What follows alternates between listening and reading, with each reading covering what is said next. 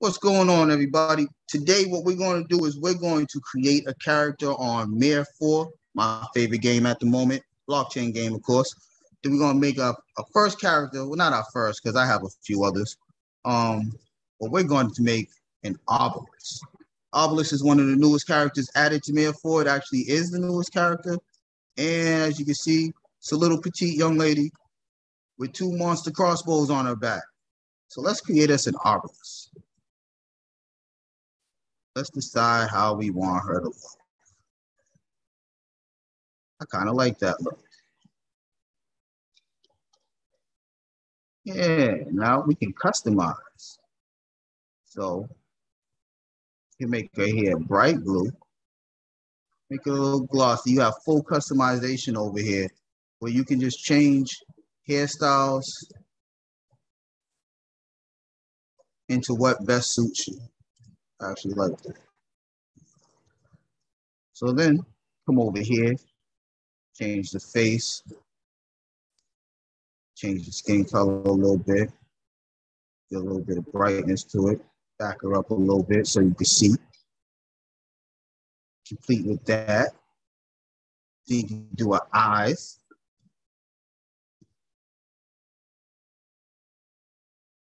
I like that. Don't want to mess with the makeup.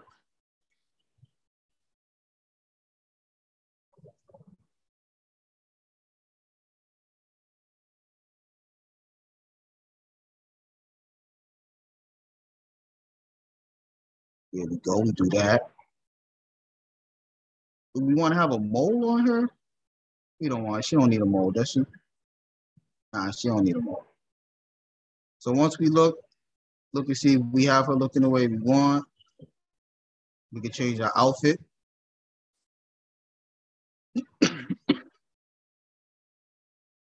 Like that scarf better.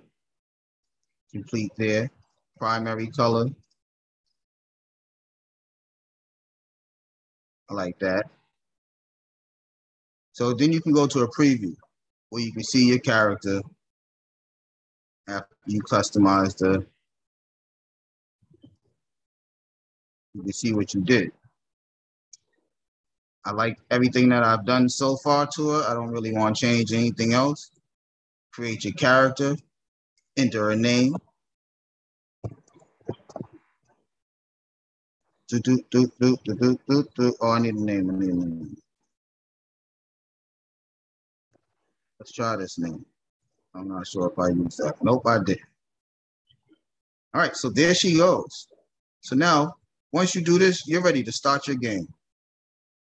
And one thing I will say about Mir4, and this will save you a whole lot of hassle, at the very beginning of this game, pay attention to everything that's on the screen. There's going to be a little tutorial, and the tutorial comes if you miss the tutorial, you can't get the tutorial to come back up without going to read the whole guide. You get a nice little cut scene at the beginning of this game. Shows this girl being hunted and the guy coming to save her. You can skip by this unless you really want to watch it. After you make your first character, it's the same thing over and over, so you won't have to watch it anymore. This is actually from in the middle of the game, giving you like a preview before the game starts. So once that happens, you come in and you start your game. And it's going to show you on the screen WASD for your buttons to move.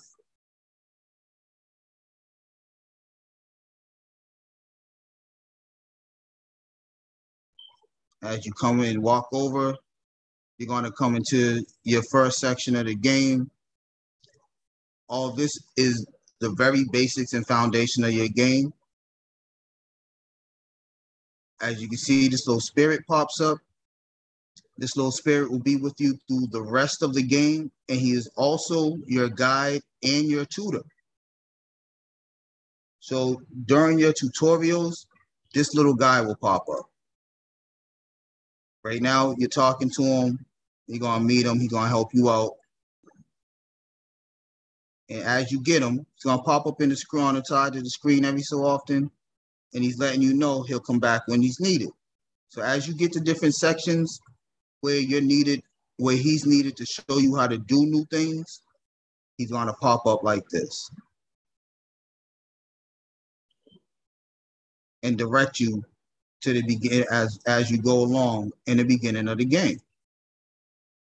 As you do these first commands, he disappears, because by the time he walks you through, you should be familiar with the commands of how the general workings of the game, the mechanics. So you no longer need him until you progress further along in the game. Once you see him, you could, because you have the ability to skip past everything, be careful that you don't click on the screen, because you will make him disappear and he won't come back for that section. He won't come back until you need him again. So this is basically the beginning of the game. You're really not doing too much. You're basically going through cut screens and learning the basic movements of the game, how to make your character, how to progress your character, move your character around. And because this game is an RPG game, which is a role-playing game, there's a storyline that you have to abide by. So your character is placed in this story. And as you can see, it's showing you, once again, this little arrow, show you where you need it, what you need to do next.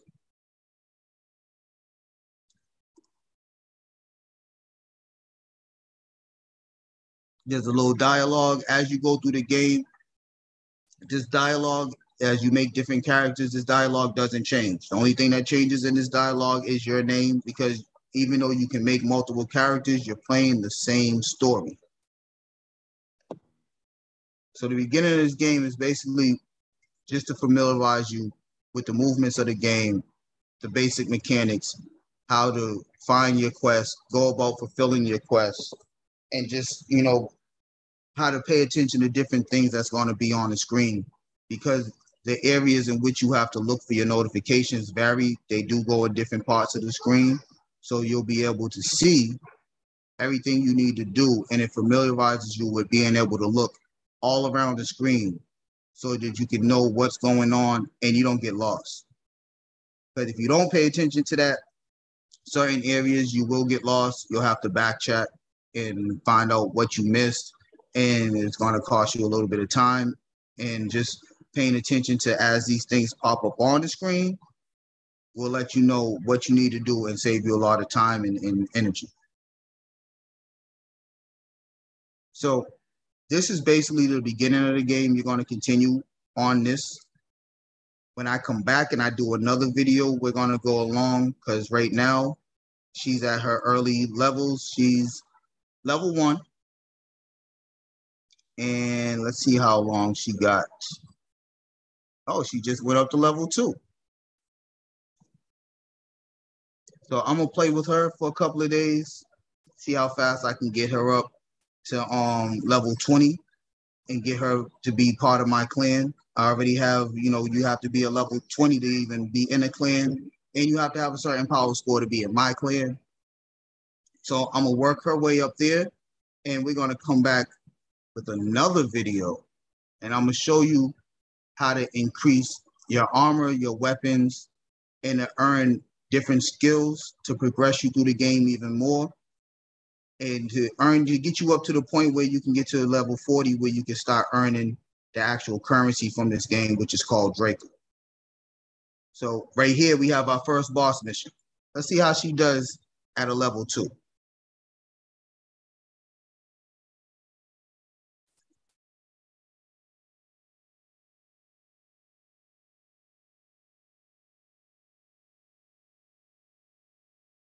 I kind of like her. My main character is a warrior, and he runs headfirst into battles. This is the first character that I have that really fights at a distance, so I got to get used to that, but I kind of like playing with her so far. So now that we finished our first boss battle,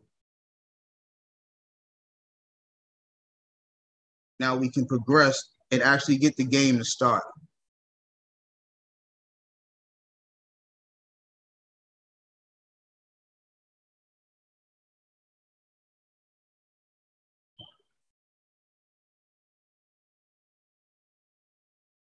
So it took me, I want to say 10, almost 15 minutes to get to here. The beginning of this game, you will progress through your levels rather fast. Earning different materials that you need is going to be easy. And once again, our friend is back. But as you get further in this game, it will be harder to achieve the different things you need to get. Now let's try the airwalk. See the airwalk button. So let's press this.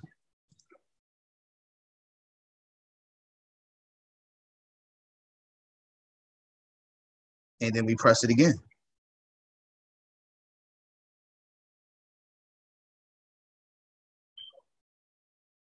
That's new. You earn points for that. That is new. That airwalk is valuable. You cannot progress through this game if you do not perfect that. It's not hard to perfect. It does take a little bit of work, but it's easy to do once you get the hang of it.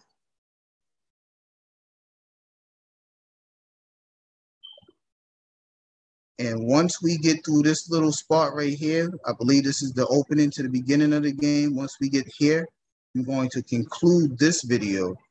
And when we come back, we're going to start from the very beginning. This is just a prelude. So we're going to start from the early missions and work our way through what is Mir4 and how to progress your character up in the easiest and most proficient manner and the most balanced manner.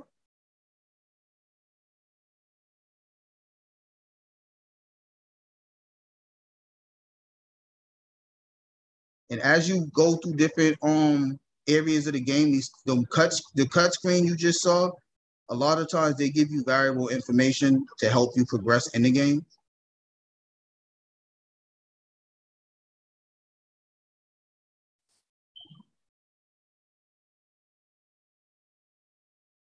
Oh shoot, I got hit. I don't like to get hit.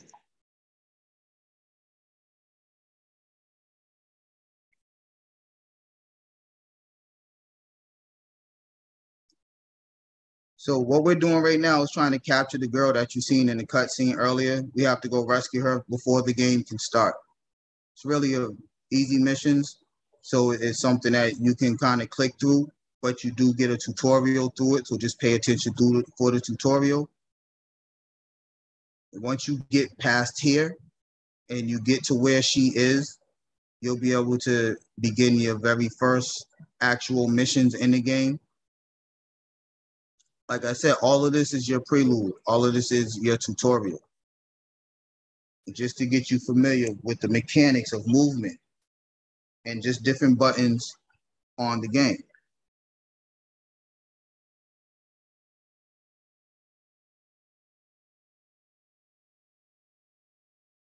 And now we're going to airwalk, but we're going to bounce off the walls.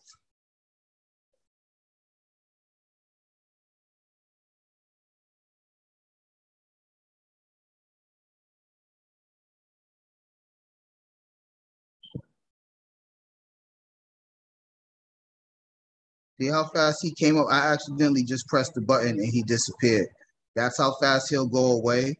And because this game is a Korean game, it doesn't have an English audio track.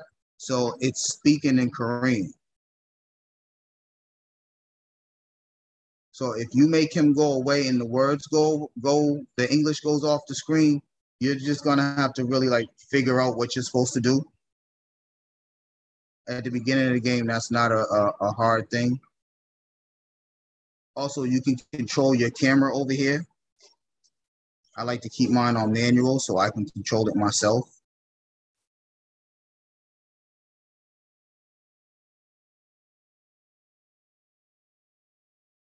Not realize that this was this long.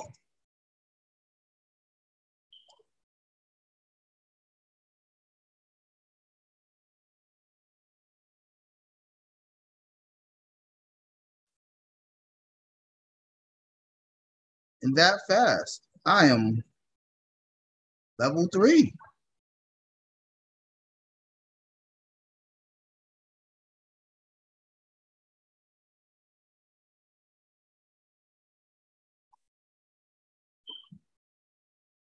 I just need to get through here real quick.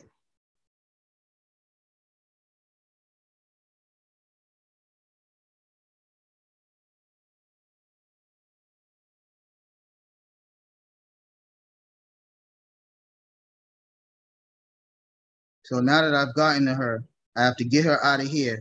Now, if you don't finish this part, you'll be stuck here and you won't be able to actually start the game until you can get past here.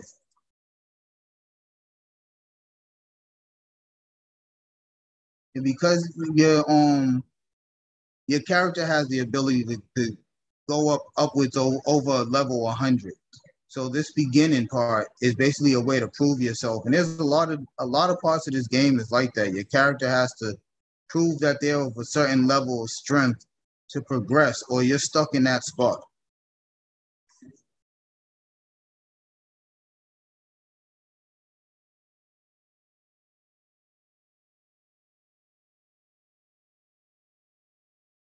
Now I got some help. And as long as I can get out of here, I can progress.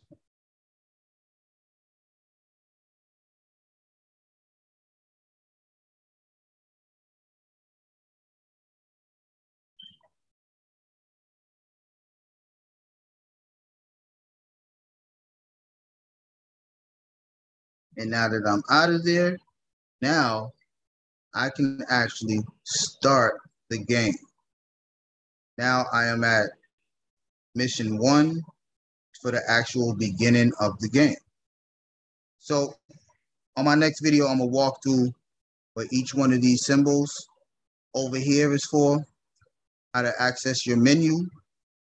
And before you even start going through these regular missions, I'm gonna familiarize you with all the different aspects of the game so that you can play it with easier and enjoy it in a more enjoyable manner. So I'm gonna holler at you guys